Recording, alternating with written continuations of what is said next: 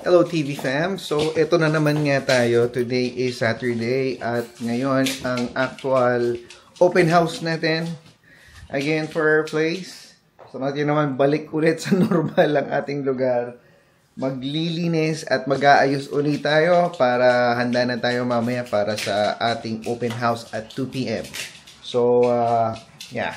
Kanina nag-breakfast na nga kami para na sa ganun busog na, wala nang masyadong gutom at maging dire-diretso yung paglilinis natin. Hopefully maging maganda yung turnout ng ating open house and then balitaan namin kayo pagkatapos ng actual open house. Okay, TV fam, another day, another vlog. So ito na nga, no? Nakapag-ayos na tayo. Maayos na lahat. As you can see, ready na for the open house and then bababa na tayo actually dahil nasa baba na yung realtor natin. Good luck sa atin. Okay, nahatid na natin yung realtor natin sa ating place. May kasama siya isa para dalawa sila actually.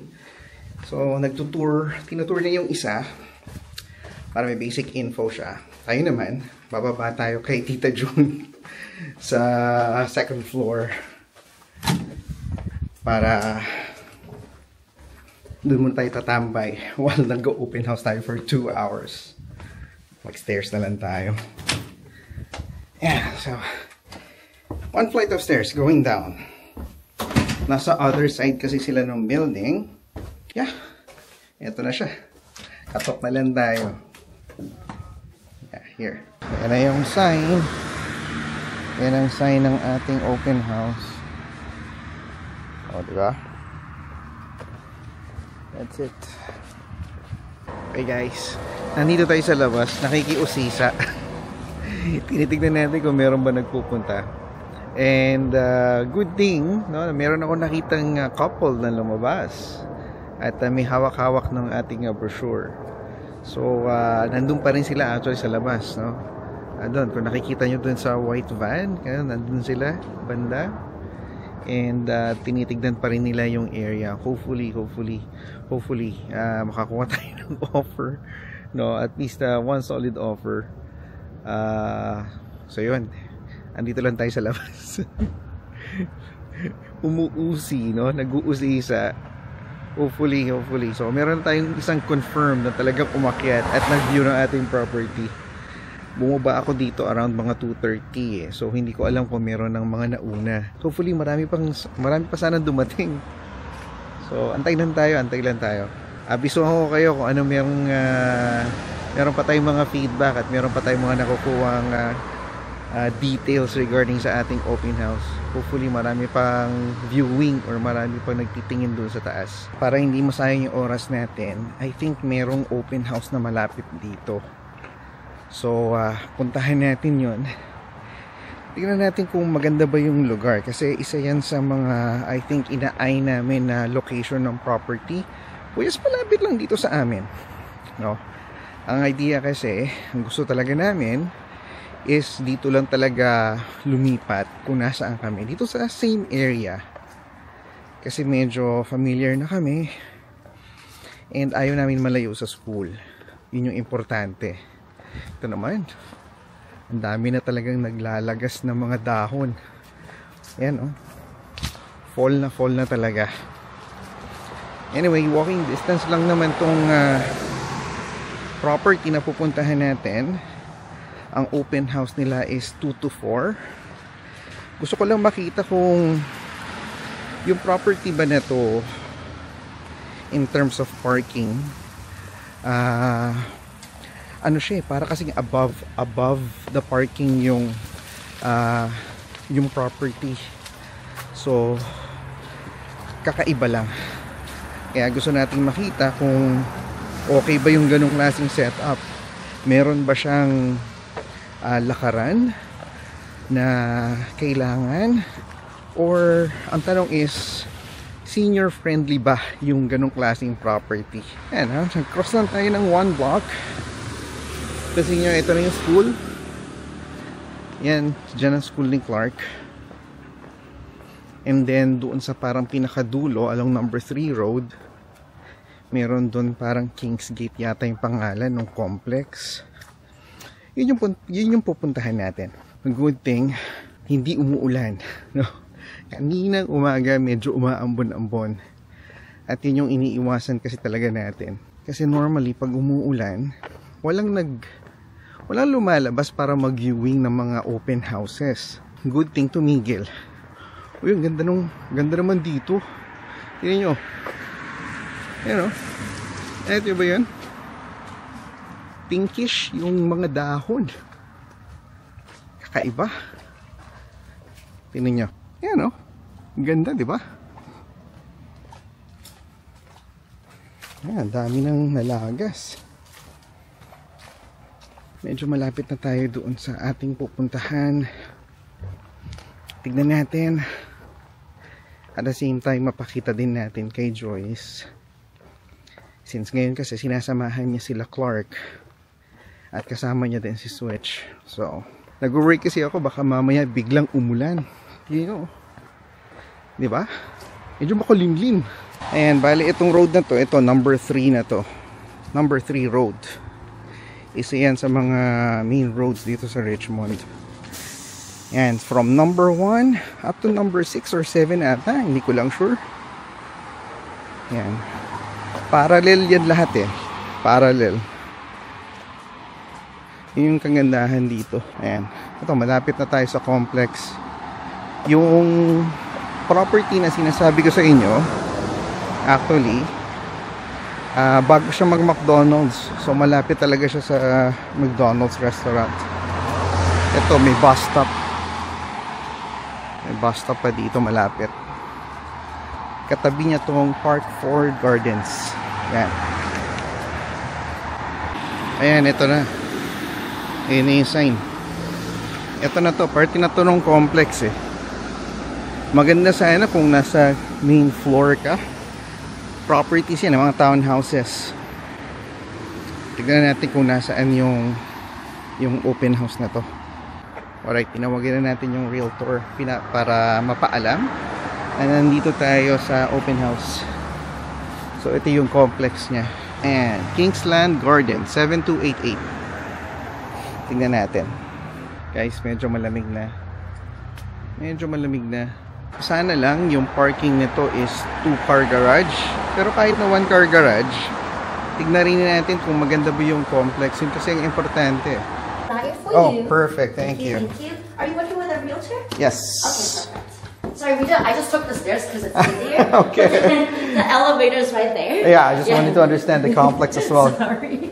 Okay, so from, okay. And then, Straight down. okay. This is a common area. Okay. But this little area right here, it's your patio space. Oh, so that's the, Yes, that's little unit. So you can put your barbecue out there. You can do furnitures and stuff. is there any restrictions on what you could put there?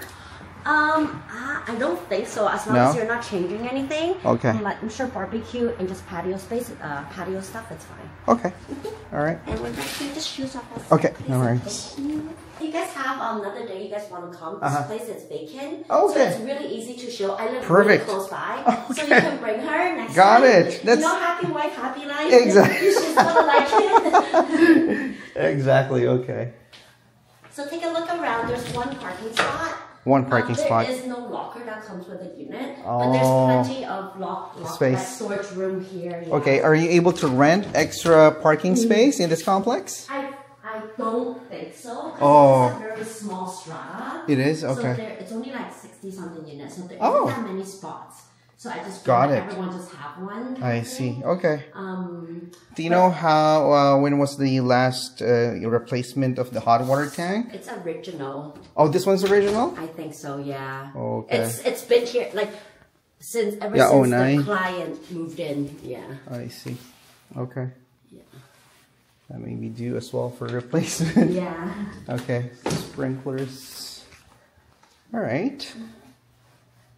Okay, good size dining room. And this is another Patio space, yeah. patio space. Okay. Alright. Okay. Galley And kitchen. It's a gas fireplace. Perfect. Gas is included in the strata. In the strata fee. Yeah, so Appliances are also original? Yes. They did minor cosmetic. Yeah, just regulations. Yeah, but okay. Okay, so they have filtered water for. Okay, but no carburetor. Yeah, no carburetor. Okay. This is the living space. Okay, not bad.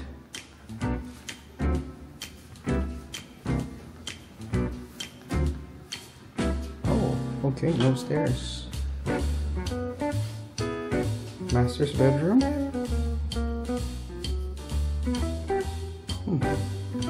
The floors of the washroom is not heated, right? This is just regular. Okay. regular, yeah. Baseboard? Yeah. Okay. And for the renovation, Yeah. this bathroom was done beforehand. Yeah. And the flooring in this bathroom was newly done. Okay. So did the owners move to a bigger place? Okay. Yeah, so everything is a stage right.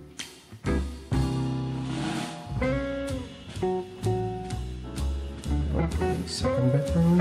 Is this a bed queen size or double? This is a queen. Is it okay? Yeah, this one's a queen. And then the doors of is it gonna be They left like took it that? off, Okay. yeah, but then they still have the rolling, so if you want to add it on, they still have the rolling. You just need to put that on. Okay, but But these are minor stuff that I think if you want us to put it back, it's not a big deal. okay.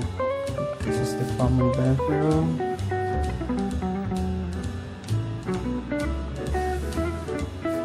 Okay. The other bedroom. Okay. Another bedroom. So queen. Yung kanilang mga bed. Baseboard. So there's another like some sort of a patio space at the back. Is that part of the property? No, that's not part of this property, it's the common area. Ah, okay. So this one is part of the common area. Yes, that's part of the... Oh, this one is Yeah. yours. This one is This is yours. the one, right? This is the one right beside the door. Got it. This Okay. is the one, and then there is another one over there. That one That's is proper. common. Yeah. Okay. Okay. H40. Take your time. I'm gonna be right back, John. Okay. I'm just gonna go grab another group. Okay. Take your time. Yeah. Thank you.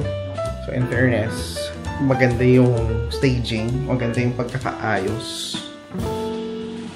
Oh, I like the size of the bed and the bedrooms. Maayos siya actually. Few painting sa ceiling. Maganda din yung ceiling height. Ang gusto niya medyo mataas yung ceiling height niya. Yeah. Ang downside lang is yung parking. The parking is isa lang. And then maghahanap ko ng parking sa labas. Yung challenge eh. Lalo na pag dito parating umuulan. That's the main concern. No? Pero overall, looks decent. Not bad. Yung hot water tank lang, medyo concerned kasi original pa. Maganda pagkaka-stage. This is a table for 6. Tapos meron kang another patio here. Yung kitchen niya, galley type. Magkaharap. Appliances are original. Yun lang. Kailangan mo mag-invest para sa appliances. And then meron din siya mga sprinkler. Yan o. Diba? But everything's baseboard. Yung windows. Tingnan natin, yung windows are original. Yeah, original. And then gas yung fireplace. Okay. Thank you so much. Thank you, John. Thanks for coming. Yeah, thank you. Do you have any other questions? Deadline for offers. Do you have Anytime. any? Okay. Yes, anytime. And if your wife want to come by, just We let can us schedule know. you. Schedule it Oh, really do easy. you have your number here? Or? Yeah, Howard's number is right in Okay, the back. so I can contact Howard. Contact Howard, and Okay. then we can schedule something. I live close by, or Howard lives close by too. Yeah. We're all in Richmond. Okay. So really easy to show. Okay. If she want to come by, just Yeah. give us a shot. All right. Thank you. Thank you. Yeah. Thanks for coming. Yeah, thank you as well. One flight of stairs. Ito, itong patio na ito. Ito yung part ng property. Yan. And then sa taas, may mga common area. Ayan. That is common. You can use that daw. Ah, interesting. And then, this is the door going doon sa lobby. Yeah. I wonder lang yung yung parking, paano ma-access. So, yan, may elevator. Tignan natin yung loob ng elevator nila. Let's take a look. So, wala rin daw kasi silang storage or locker space for the unit. Ayan ang itsura. Not bad. Right? Try natin. Bumaba. Tingnan natin kung maayos ba. Hindi ba siya nakakatakot. Not so bad. No? It works. As long as it works. Importante yan. So, may elevator. Yung access sa parking, hindi natin natanong. Anyway. That's it. Okay, nakapag-open house na tayo. Balik na tayo dun sa bahay natin. Nandito na nga tayo sa General Curry, no? Malapit na tayo dun sa property. Medyo nakaka-worry din eh. Dahil hindi mo alam kung madami ba. Alam mo, okay lang naman kasi yun na konti lang yung mag-view. Ang importante, I guess, is makakuha tayo ng offer. Yun ang importante. So, yan pa rin ang pinagdadasal natin, no? Konti man yung pumunta, as long as may magpunta. At yung magpunta na yon, magbigay ng offer. Magandang sinyalis na yon. So, yan ang pagdadasal natin. Patuloy na pagdadasal natin. Maging successful tayo sa pagbenta natin ng property natin. Nasa ganoon makafocus na tayo sa paghanap ng lilipatan natin dito sa Richmond. Malalaman mo pagtapos nung open house session. Yan. Sige, mamaya na lang ulit. Okay, TV fam. So natapos na ang ating open house. It was an okay turnout. Sabi ng realtor, not the best. Dahil nga hindi ganun ka-busy. There's only 3 na nagpunta. One is nakita yung listing, and then there's 2 actually. Yung isa, parang feeling ko neighbor na nosy lang. And then the other one daw is coming from a 1-bedroom, and they're interested in moving to a 2-bedroom. So a possibility, pero still a big question mark. So yeah, so far yun ang ating naging turnout, and then the listing is still posted naman. And then titignan na lang natin kung hopefully, still crossing our fingers, nag-hope pa rin tayo na may mag-offer dito sa ating property. So, for the meantime, tapusin ko na muna ang ating vlog for today. Kung hindi pa kayo subscriber ng ating munting channel, click nyo na yung subscribe button, yung notification bell, and then comment down below kung meron kayong mga suggestions kung paano natin sana mapapadami yung interest sa ating property. Baka meron kayong mga tips or tricks na ginagawa. Share nyo naman dyan para sa ganun magawa din namin, may apply din namin, nang sa ganun mas mapabilis yung pagbenta natin ng property. Again, maraming salamat at magkita-kita tayo ulit sa susunod na vlog. Paalam! City of mine, how I love the city of mine. It never gets me down, city of mine.